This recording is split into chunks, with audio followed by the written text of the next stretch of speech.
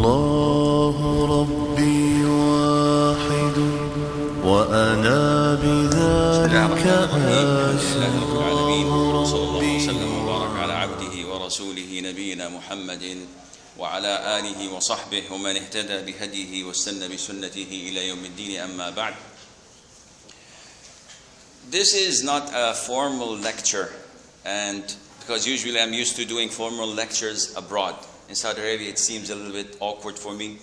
I'm tuned to speak Arabic in Saudi Arabia, so now I'm having difficulties in adjusting. But it's just a simple reminder. Everything you're going to hear, you've heard before. And you know it maybe better than I do. But inshallah, in reminding one another, there are many, many benefits. To start with, Allah Azza wa Jal says in the Quran, أعوذ بالله السميع العليم من الشيطان الرجيم بسم الله الرحمن الرحيم والعصر إن الإنسان لفي خسر إلا الذين آمنوا وعملوا الصالحات وتواصوا بالحق وتواصوا بالصبر. Allah Azza wa Jal in this concise, in short surah, every one of us memorizes it by heart. But it has so much profound and powerful meaning to it that some of us may neglect or may not be aware of. Allah says, subhanahu wa ta'ala, by al-asr. And asr translates to either the prayer, which is known al-asr, or as the most authentic opinion is the time. So Allah is swearing by time, which is something that is relative on earth, but after the day of judgment there isn't any such a thing as time. It's either in heaven, may Allah make me and you among those who are admitted to paradise forever, or it is in hell forever. May Allah protect us all. Verily, Allah says, man is in loss. So no exception. Every single human being is in loss, except those who have these four characteristics. They believe in Allah Azza wa Jal, they do righteous deeds, they recommend one another to be on truth, and they recommend one another to be patient. Ash-Shafi'i, one of the four prominent scholars of Islam, said, by Allah, if only this surah was revealed to humankind or to mankind, it would have been sufficient. To us now we say, sufficient. Come on. I could barely understand. It's easy. No, it's not easy. If you look deep into it, you would see the magnificence of Allah's word subhanahu wa ta'ala. Now, I'm not going to talk about this surah. I'm going to talk about patience. And patience was mentioned in the Quran over 70 times. Allah Azza wa Jal praised patience, and He recommended the Prophet ﷺ to be patient. And if we go or scroll down the verses that talk about patience, it would be Fajr time before we are through it. Allah Azza wa Jal has promised those who are patient with success. Bil falah. So those who are patient, they will have success. Not only that, Allah Azza wa Jal had told us that those who are patient will get forgiveness and will get the great reward. So all of these are indications. Allah Azza wa Jalla is mentioning it so many times in the Quran for us to be patient. But sometimes we don't pay attention to that. Allah Azza wa Jalla promised a man who was tested through taking his sight. Imagine going into the bathroom with your eyes closed or without any electricity and doing what you have to do in less than a minute or two, and then open your eyes and you find that you've made a big mess. Now, if a person is blind, Allah Azza wa Jalla is testing him, but the person is content and is pleased. He's patient. What is the reward? Allah says there is no reward for him except Jannah. If a person has a child, an offspring, a child that he loves and adores, and Allah Azza wa Jalla tests him, and that child dies, and the man says, Alhamdulillah. The woman says, Alhamdulillah. Allah Azza wa Jal will build him, because of his patience, a house called the house of Alhamd, of the praise, because he's praising Allah Azza wa Jal. Now the problem is, who thinks of all of these hadiths and verses when the calamity takes place? Allah Azza wa Jal promised in the Quran those who are patient to double their rewards. And another verse, to reward them without account. Yani everything, it might be weighed, everything might be measured by size. But when you're patient, Allah Azza wa Jal does not measure. He just gives, subhanahu Azza wa Jal. Allah Azza wa Jal also told us in the Quran that inna Allah ma'as sabirin. Allah is with those who are patient, those who tolerate, those who endure for His sake. Allah is with you. Yes, but I'd like the armed forces to give us a helping hand. I need this person with a lot of influence in the government. I need this much money. Allah is with you, akhi. Are you a believer? Isn't Allah enough for you? If you're patient, Allah Azza wa Jal is with you. Not only that, the Prophet told us ﷺ, that victory is with patience. So whenever you're patient, Allah Azza wa Jal would bestow the victory, and you will be victorious, and you'll prevail with the grace of Allah Azza wa Jal. Those who are patient, Allah loves them. What more do you need? If you come out of tonight's talk and you feel content of whatever is happening to you, and you feel that you want to be patient on what Allah commanded you to do, and you want to be patient away from the things that Allah forbade you to do, wallahi, by Allah, Allah would be with you. Allah Azza wa Jal would love you. Allah subhanahu wa ta'ala would take care of you. But you have to do something. You have to approach Allah Azza wa Jal to find all of this. Now, what is patience? In Arabic, it's easy. We call it al-habs. Is to imprison yourself, is to refrain from doing something. But when you come to different places where patience is mentioned, or sabr is mentioned in the Quran, you would find that it has different meanings. So when I tell you to be patient with sins, oh Shaykh, Jazakallah khair, I used to do a sin and then get frightened. Now you're asking me to be patient with sins. No, you're misunderstanding. The sabru an al-haram. As-sabru ala al-awajib. It's different prepositions, but in English sometimes people fail to translate. So when you look at the meaning of sabr in the Quran and in the Sunnah, you'd find that it means to tolerate, to endure, to refrain from, to be steadfast on. So all of these revolve around this beautiful word of as-sabr. And it has three meanings or three definitions to it, three divisions that scholars usually talk about, and you all know that. So they say as-sabru ala al-ma'mur, as-sabru ala al-mahdhur, as-sabru ala al-maqdur. It all rhymes in Arabic, but once you want to translate into English, it becomes a little bit difficult. You need a rapper probably to put something in line. First of all, one division is that part of being patient or sabr, that you be patient when executing good deeds. Now, a lot of us may fail to do this because good deeds are hard on the soul. So if I'd like to say, okay, I have an hour, I'd like to pray tahajjud for an hour. After 5 minutes, and I go back to bed. Jazakallah khair. If I did 5 minutes, I'm doing well, alhamdulillah. So this is the first type, doing good deeds, and you be patient on doing them. And I'll elaborate a little bit further, inshallah. Bad deeds, you have to refrain. Being patient, meaning that you have to refrain from doing it. It's so tempting. But if you put your hand in the cookie jar, then something would happen. It's wrong. So you have to control yourself. You have to endure. You have to try your level best not to do it. And this patience, Allah would reward you. And we will come to mention this. Last and third division is the thing that you have no other choice. In the first two, you had a choice to do good deeds or to stay away from bad deeds. The third division is something you have no choice in, and that is when a calamity strikes. I lost my car. I had a car accident. I lost my wallet, my money. I have this, I have that. My child is sick.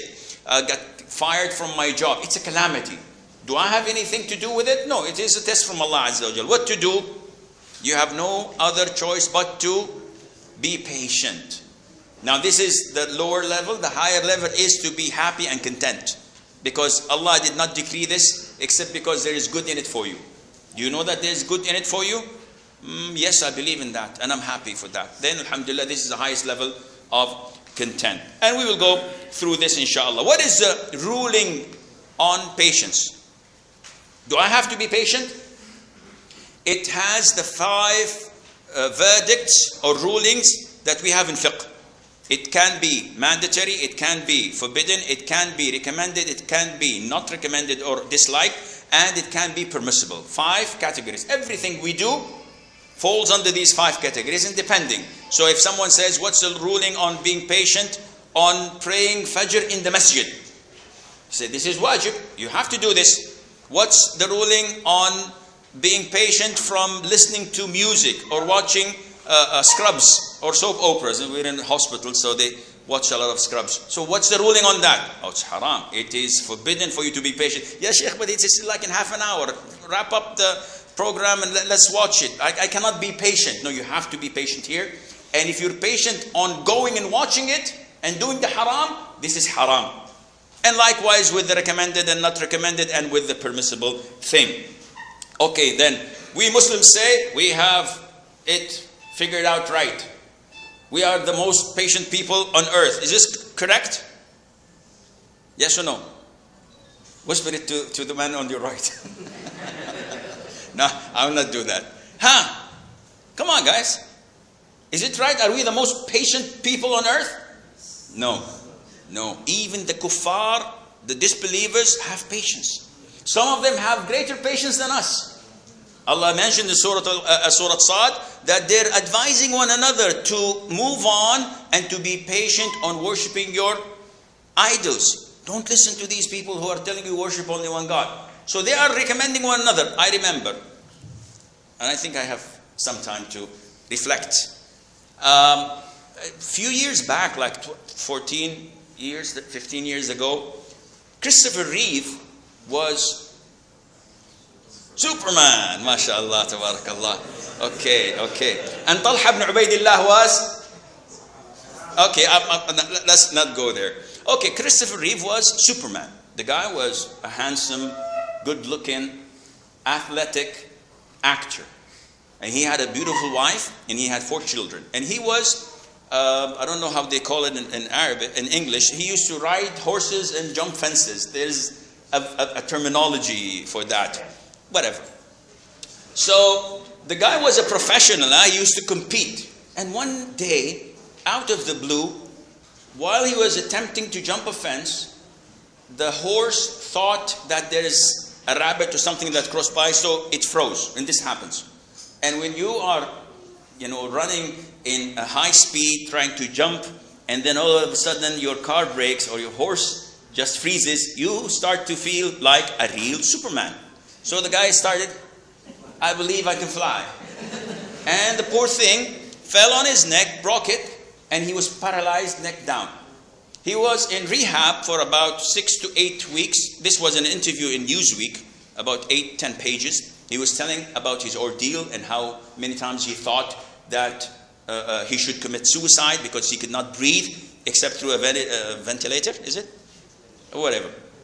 We have doctors here, they can figure it out. So, and then he managed to learn how to breathe with this machine. It was with him all the time. And he said that killing myself is wrong. This is a test from God. I looked at the footnotes. Maybe he's a Muslim. He's not. And within 6 to 8 weeks, the guy was participating on his wheelchair, unable to do anything, unable to move except to speak, not even to breathe. He participated in the Olympics. I think it's for the physically challenged or whatever they call them. And a week later, he participated in a yacht or a boat race. That was it. And they were showing his picture just sitting there with all the makeup. And the guy kept on doing donations and doing so many good things on his life. And he was not a believer. He was not a Muslim. And this brings us to the classification of people as the scholars say. When it comes to patience and Iman, people are divided into 4 types. 1, those who have Iman and patience. And these are the elite of the human race. These are the Muslims who have Islam, who have belief, they are and they're patient on all the three divisions that you've mentioned, and we will elaborate a little bit more. Category 2, those who are believers, but they are not patient. And this is the majority of Muslims. Ibn Taymiyyah and Ibn al-Qayyim, they elaborate and they say, the majority of us are from this category, meaning that we are believers. We pray, we fast, we attend, mashallah, lectures, and we give donations, and we do tahajjud, unless we are tested. And when the test comes, this reveals our true identity. This reveals our true iman. Akhi, I need to travel tomorrow to Riyadh. I don't have any seats, and I need wasta. Okay, but I have to cancel someone and put you in his seat. The hell with it. I have to leave, man. I have to go. We start to, instead of bending rules, we start to break them. And this shows the lack of patience. This mu'amala, this paper cannot be done except if you put 5,000 riyals under the counter. Do it. It's a bribe. Do it. Allah is forgiving. Makkah is half an hour away. Make tawaf sa'ir. Khalas. And take bake while coming back. And skip Fajr because of the garlic. It's all the combination. This reveals your true identity. And may Allah Azza wa Jal conceal our shortcomings and not expose us. Because wallahi, I've seen people being exposed like this. And I'm afraid that I would be exposed as well. So we pray to Allah to conceal our shortcomings and to make us steadfast on this deen. The third category are those who are disbelievers, but they are patient. They have the sabr in them to tolerate. And one of them is Christopher Reeve. And there are so many. Babik al-Khurrami, for example, he was one of the followers of a sect or a religion that allows men to marry their sisters and daughters and mothers, and it's part of the Majus. And they had two gods, and light and darkness, and etc. This guy fought the rulers for about 20 years until they captured him. And he killed hundreds of thousands of Muslims. When they captured him, the Khalifa ordered that he would be amputated, his limbs would be amputated one by one. And then his tongue, and then he would be crucified until left dead. So the minute they started cutting his right hand, the blood gushed out. He took the blood with his left hand and wiped it on his face. And the Khalifa told him, wait. Now this has a story. Bring him. Why did you do what you had done? He said, well, if I start to bleed, my face will get yellow. And then you would think that I'm scared of dying. So I didn't want you to get this impression. La'nat Allah alayk. May Allah curse him. This kafir. But look at his patience. He believes in his cause and he's in hell. But he believed, and they chopped his left hand, his right leg, his left leg, his tongue, and he did not utter a single sigh. Not a single word. This is patience. But he's a kafir. And the worst of all categories are those who don't have iman and they don't have patience. And that's why if you go to Sweden, for example, beautiful country, beautiful people, beautiful economy, yet the highest rate in committing suicide. Why? No iman, no patience. So I had done everything. So what's left? Let me try to jump from 120 stories high building and see maybe I would land on my feet. So alhamdulillah for the grace of Allah Azza wa Jal. Now, going back to the original question, is patience a characteristic of only the believers? The answer is no. Disbelievers may share this with us, but it is a prominent sign that this person could be a believer. So the majority of Muslims, inshallah, they have patience in them. And their role model are the prophets and messengers of Allah Azza wa Jal. Take a look at Nuh. And this is a role model for every da'i. How long have you been doing da'wah? Talking about myself? Very little. How much do you devote for da'wah from your day? Well, a week, maybe an hour for da'wah. But I convince myself that I'm doing something good by playing around. Okay, what about you? The same thing. No, you have to raise the level of your da'wah commitment. By looking at Nuh, Nuh, peace be upon him. Allah mentioned in the Quran that he stayed for a whole 10 centuries except 50 years. 1,000 years except, yani 950 years, he kept on giving da'wah. How many times did you give da'wah to your non-Muslim mother? Oh, Shaykh, I spent with her like half an hour. And when she cursed me, I left her for 6 years. I haven't called her since. This is true cases happening. Huh? I know people who, this is not like, flashy, like this. It reminds you of nightclubs. To fix it. Then I said, patience, patience. Why is this happening to me? The brother was doing it, it was good. Patience, Shaykh, patience, inshallah. So we have commercial breaks. If you have anything to advertise, alhamdulillah, we're back live. So, you have to look at your da'wah and compare it to Nuh, peace be upon him. Your colleagues at the office. I know people that have spent like 6 or 7 years giving da'wah to their colleagues until, alhamdulillah, they started practicing or reverted. And I know big, knowledgeable people who could only spend 5 minutes and then they got high blood pressure and frustrated and they do not give salam to the brothers who pray with them in the masjid. Why? Ya akhi, I spoke to him about his beard. He's not growing his beard. I will not give him salam. A'udhu billah. He's kafir? No, but this is for just to show him. Ya akhi, you're not showing anybody. Look at Satan is sitting there and he's laughing his head off. This is not the way that the Prophet did, alayhi salam, our Prophet Muhammad, and definitely not Nuh. Look at the patience of Ibrahim. Ibrahim is a chapter on his own. He is the father of all messengers and he is Khalilur Rahman. No one is the best friend of Allah except two. Ibrahim and Muhammad, peace be upon them all. Allahumma salli wa sallim alayhima. And we mention his name every time we pray in the tashahhud. So Ibrahim is a category of his own.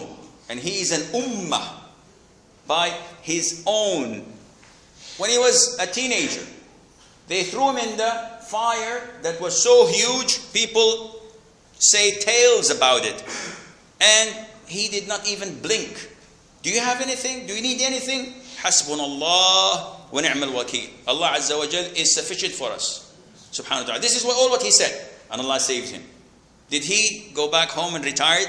Khalas, I did my thing. No, he kept on doing da'wah, going left, right and center to call people to Islam.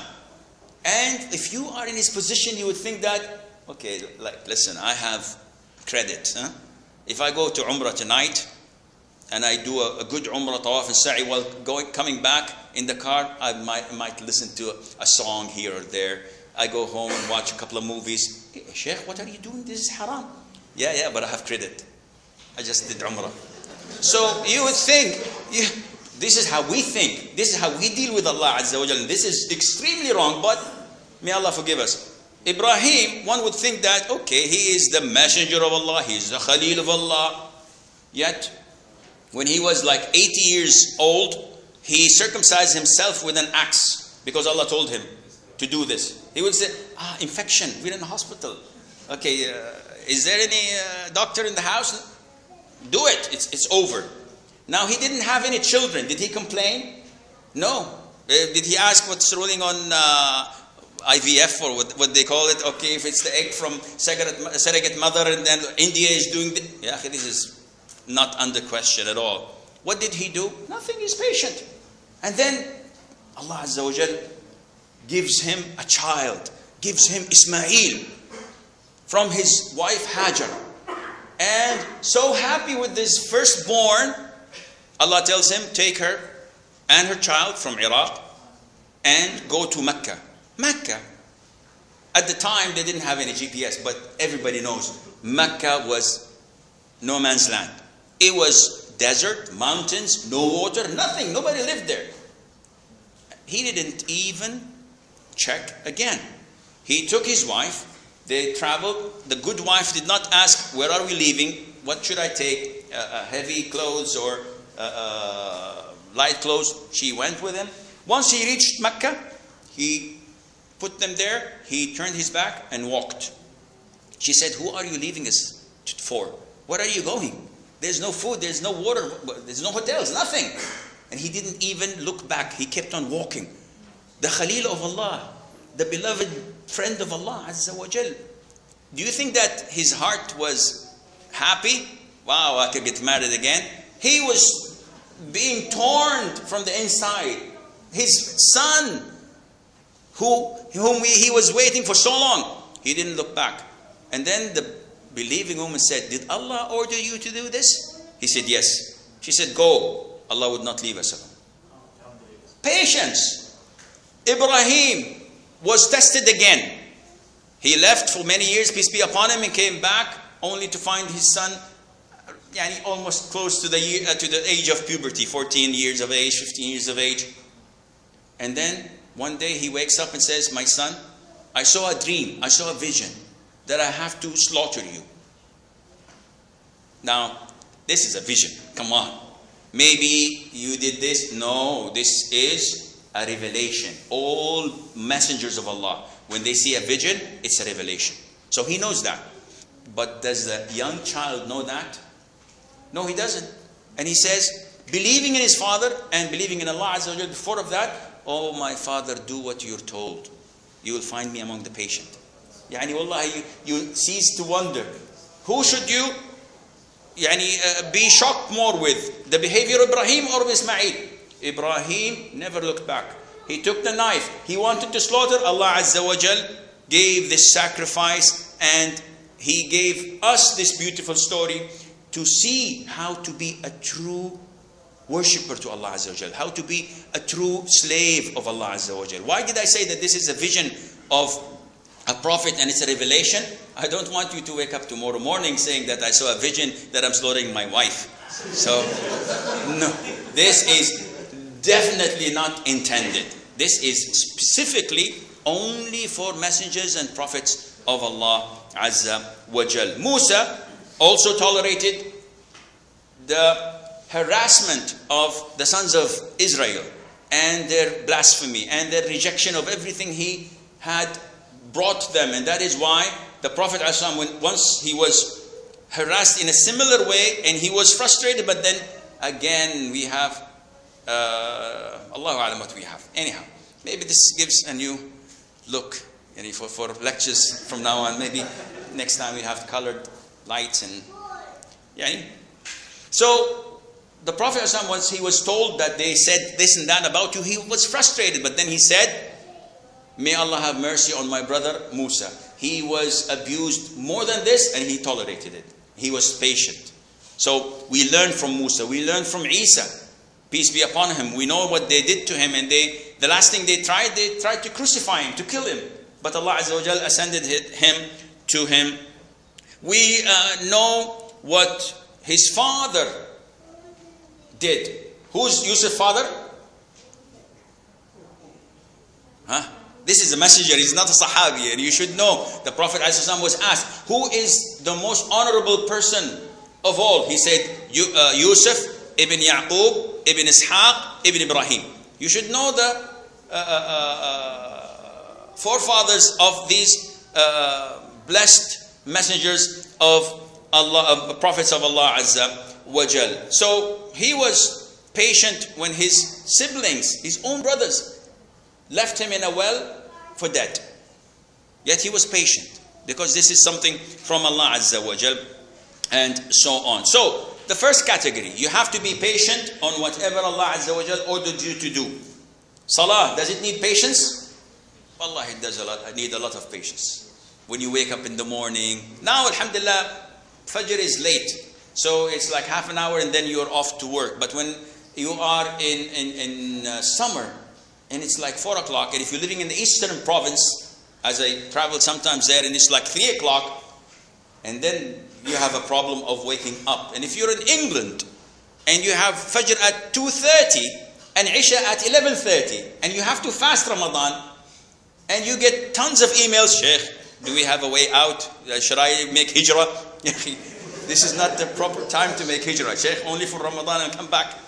People have difficulties, but they are patient because they seek the reward from Allah Azza wa Jal. So, to be kind to your parents, needs patience.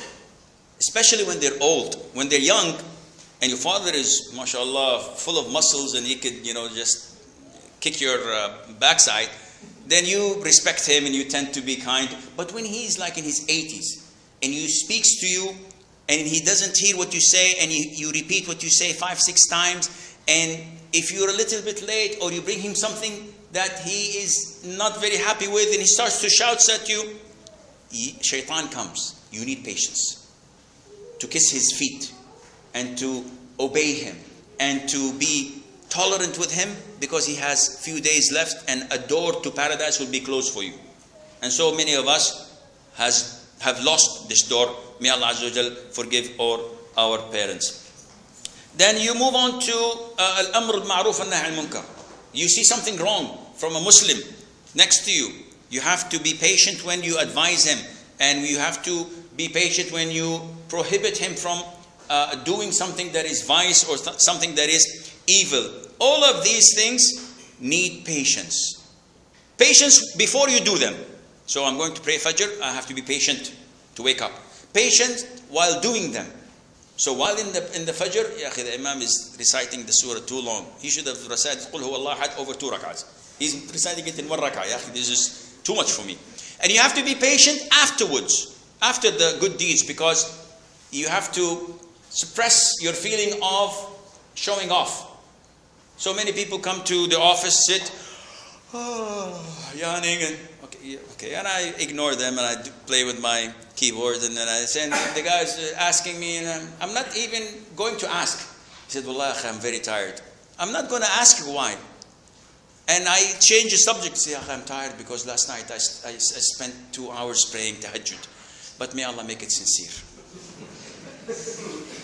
What sincerity are you talking about? You have blown the whole thing up. You need to be patient after the ibadah, after the worship, by not concealing it, by not showing off, because this is for Allah subhanahu wa ta'ala. When you come to refraining from sins, you need to be patient. And this is harder than doing something else. Maybe charity, I can give 10 riyals for a poor person.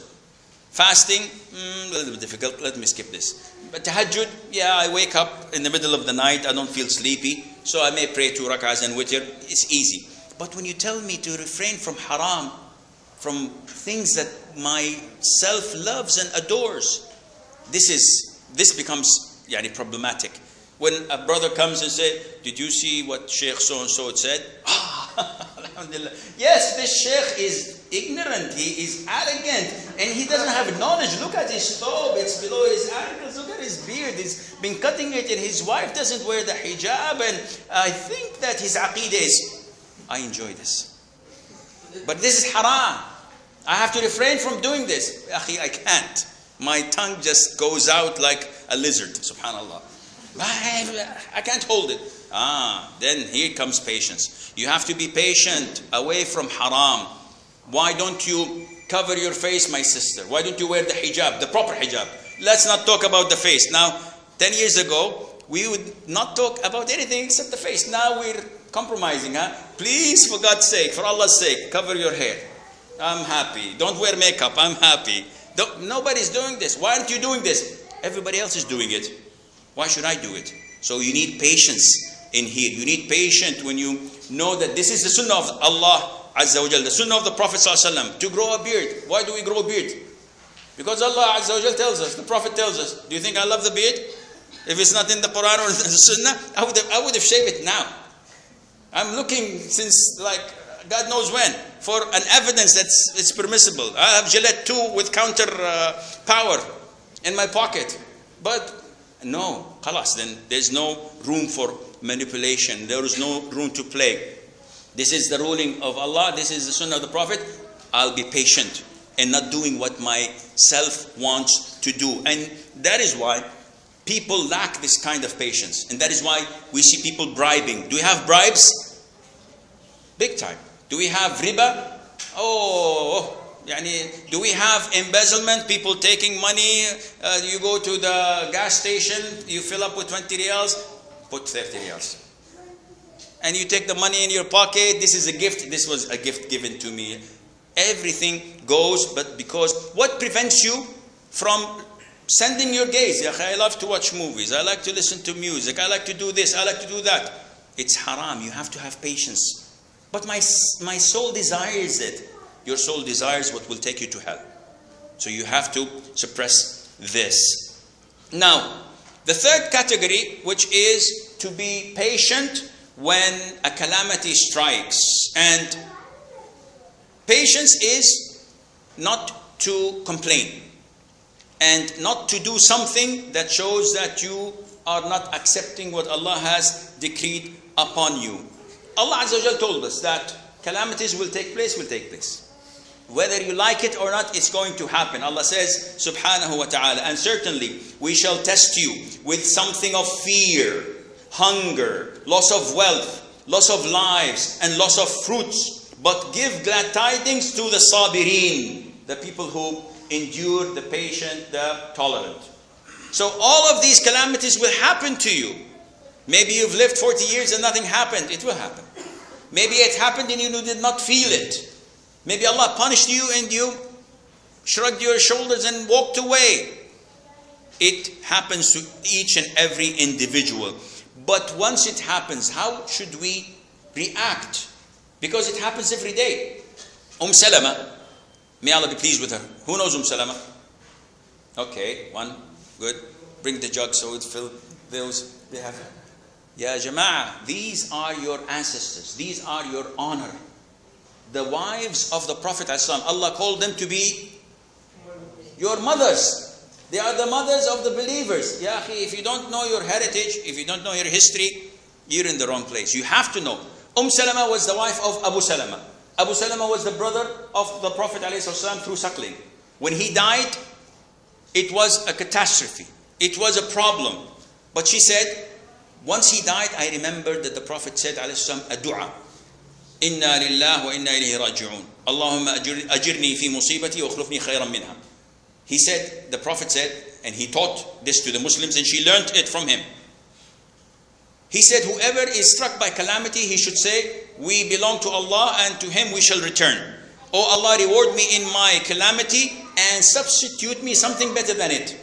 She said, I immediately said it. The minute I was struck by this calamity and my husband is dead.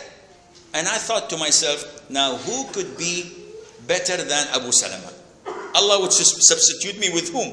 Nobody is better than the companion of the Prophet ﷺ, Abu Salama. And after her iddah was over, who proposed to her? The Prophet ﷺ. Ya Allah, imagine if every time we are struck by a calamity, we immediately say this word, and Allah Azza wa Jal would give us something. Ya akhi, the minute someone bangs my car, and I come out, you son of a so-and-so, I'm going to hit you, I'm going to step on you, I'm going to kill you, I'll kill you. Huh? Then what happens? After everything, and Najm comes after 6 hours to record what's happening, and then he tells me, oh, he doesn't have insurance, you have to go to the police department, and I spend like a day and a half, and after everything that happens, and I go back home, Alhamdulillah, inna lillah wa inna ilayhi raji'un. Does this work? No, it doesn't. Why doesn't it work? Because it has to be at the first incident, at the minute it happens. It was reported in the authentic hadith that a woman lost her child. So she was at his grave weeping. And the Prophet ﷺ walked behind her and said, oh, a slave of Allah, fear Allah and have patience. Have tolerance to what calamity has struck you. And the woman threw out her tears and sobbing, and she said, go away. You were not struck by a calamity like mine. Go away, leave me alone. So the Prophet ﷺ left. Now if someone said this to the Shaykh, what would I do with him? I'm going to bench press him like 6 times and then... Why? Because I'm not the Prophet ﷺ. The Prophet left. And the companions came to her and said, woman, are you crazy? This is the Prophet ﷺ. And the woman was depressed and shocked again. So she rushed into the masjid to meet the Prophet ﷺ and said, oh Prophet of Allah, oh Prophet of Allah, I have become patient, I have become patient. And the Prophet said, the patience is at the first shock of a calamity. This is what's acceptable.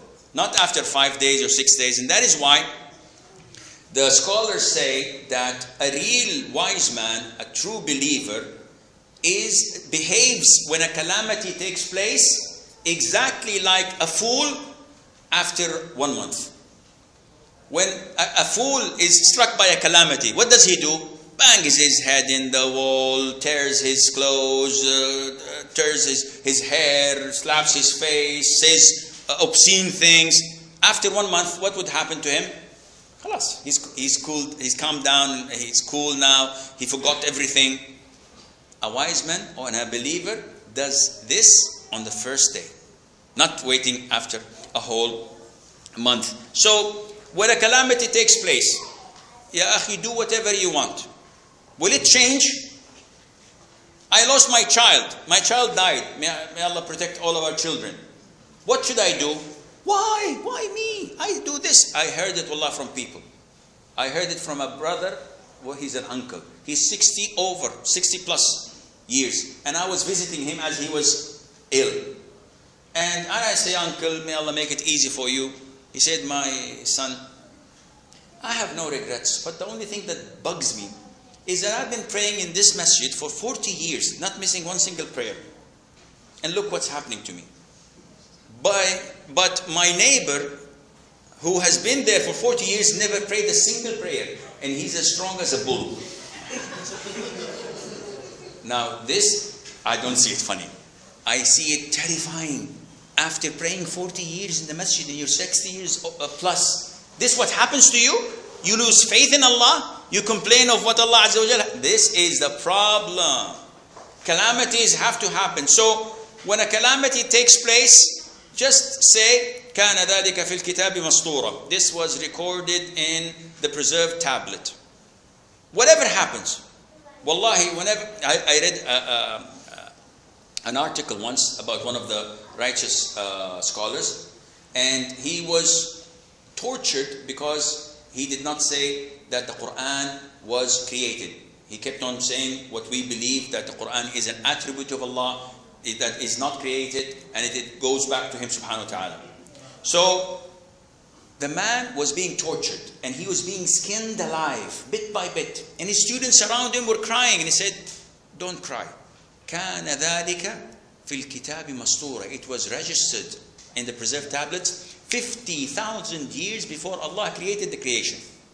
So it's khalas, it's done. So what are you going to do? So you have to be patient and tolerant. And this doesn't mean that you have a heart of stone. No, you can react, you can cry, you can feel sorry. The Prophet ﷺ, when his son Ibrahim died, what did he say? Al-qalbu yahzan, the heart is saddened. Wal-aynu tadma, and the eyes are watering and crying.